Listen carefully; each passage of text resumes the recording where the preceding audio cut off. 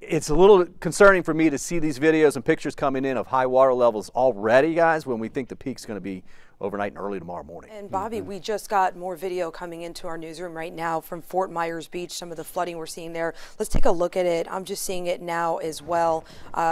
This is, as I mentioned, Fort Myers Beach. You can see the water we're seeing in that area, an area that, of course, has already been hit hard less than a year ago, right, with Hurricane Ian.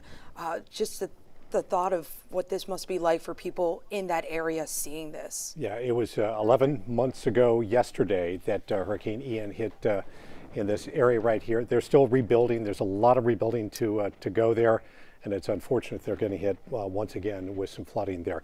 We'll be back with more of our coverage right here on 10 Tampa Bay in just a moment.